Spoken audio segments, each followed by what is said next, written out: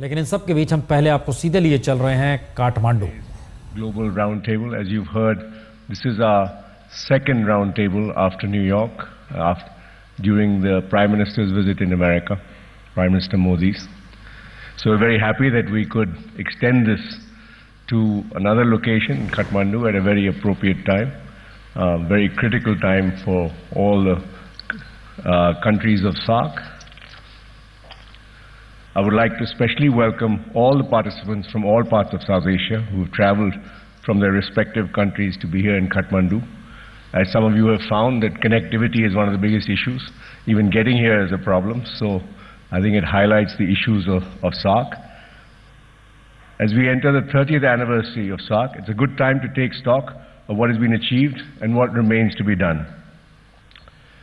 Sadly, SAARC's track record has been somewhat dismal compared to other groupings. But the fact that it continues to exist, I think, is a cause for celebration. Yet, when you're at a forum like this, we should put our cynicism aside, even if it's just for a day. Who knew India would have a single-party, full-majority government in 2014? It happened just like the democratic revolution, continuing democratic revolution in Nepal. The completion of a full term by an elected government in Pakistan, followed by a smooth democratic transfer of power. The defeat of LTTE in Sri Lanka and subsequent efforts to devolve power to the Tamil population. Gradual transformation to democracy in Bhutan, and the great experiment in Afghanistan. The evolution of democracy in the region is its greatest opportunity, reflecting aspirations and a desire to grow. So is this a new political moment to seize? I hope our roundtable will provide some answers. I'm also very grateful to the President of Afghanistan, His Excellency Ashraf Ghani Ahmadzai, for consenting to be the keynote speaker of this conclave. You will hear him later this afternoon. With the imminent withdrawal of foreign troops, he has to shepherd his country through another difficult but yet necessary transition. And so the question, why are we here? And why is India today interested in leading the charge in promoting this discussion in South Asia on the kind of region that we want to be? The answer is simple. South Asia is our home, and like in our homes, we need to be good neighbors. This roundtable is our little contribution to bring about a better understanding of each other. Kathmandu is an appropriate place to reach out to each other, as it seems to have the least contentious issues with its neighbors. It helps to know what our problems are. For several of us, terrorism tops the list. For others, it's poverty or lack of good governance, or perhaps even something as fundamental as democracy and as the rule of law. The truth is that despite the passage of the decades, many of us have remained victims of ancient animosities, hidebound bureaucracies, as well as a political class that is unwilling to think out of the box on a sustained basis. So when Indian Prime Minister Narendra Modi invited all the heads of SAARC to the swearing in May this year, and all these leaders responded so generously by attending, there was hope for new beginnings.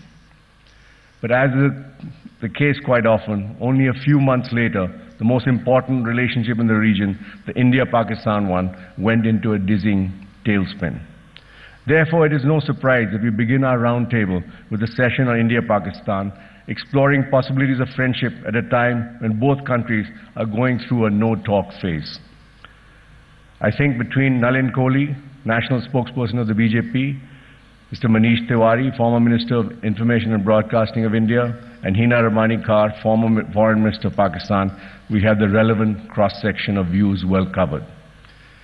We often hear other South Asian countries complain how the Indo-Pak conflict has held up and even pushed back the SAARC project, which is why this bilateral conversation is not only important, but tests the larger sense of responsibility of both these preeminent powers of the region. Terrorism, for example, which has been one of our most contentious issues between several countries, has seen some progress. In the past few months, Indian agencies uncovered anti-Bangladesh terror modules mushrooming on Indian soil with the intent of allegedly carrying out a series of explosions across Bangladesh. Interagency cooperation between both countries was critical in neutralizing this terror venture early in the day. There have been examples of such cooperation between India and Nepal, which is how key Indian Mujahideen terrorists were caught, and also between India and Bhutan to target bases of northeast insurgent outfits. Has the time come to upgrade this into a meaningful regional platform of seamless and real-time cooperation? We have a discussion structured around this theme, and for once, there'll be a bag full of examples to add meat to a theme that is often, like many South Asian projects, been dubbed a non-starter. The truth is that for the sake of our future generations, each country in the SAARC space must insulate the vicious politics that so often define us and refocus our energies on improving the lot of our people. For example, can the rivers that begin in Nepal and flow down to the lower riparian states, India, be transformed from their current states of flooding and destruction to the production of hydroelectricity? Our session on economic cooperation under SAFTA may discuss these issues because common and interloping regional infrastructure creates a more permanent and possibly an irreversible basis for economic cooperation of the kind one can see in the European Union, or for that matter, in ASEAN. As of now, however, the picture is discouraging, given that just about 5% of the formal trade and the member countries is inter-regional in nature. Similarly, can we insulate India-Pakistan's people's relationship from political issues like Kashmir and terrorism? Should we be able to trade and travel between Afghanistan, Pakistan and India, enabling our people, in the words of several of our former prime ministers, to have breakfast in Delhi, lunch in Lahore and dinner in Kabul? For a region of approximately 1.6 billion people, we're probably the least integrated on any socio-economic indicator, in spite of a shared history of colonial rule.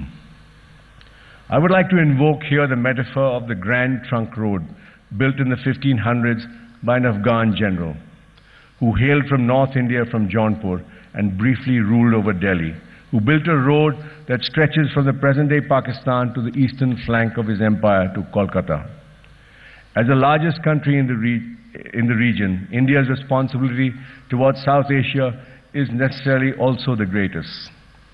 But can we invoke this overarching metaphor of the great road that spans the region, crossing several frontiers, remaining a lifeline of trade and commerce, as well as the greatest cultures, and opening up, if you like, a highway of the mind?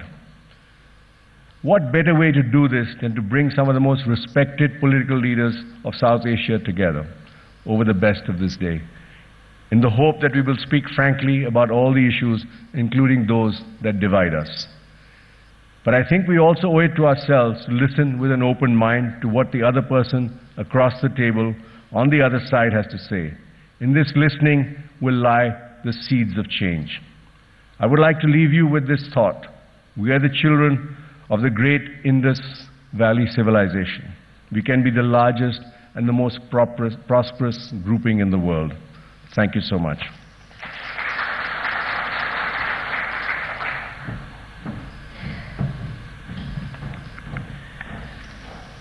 Thank you very much, sir. For the first session, may I now call on stage Rahul Kanwal, the moderator of the session, Managing Editor, TV Today Group.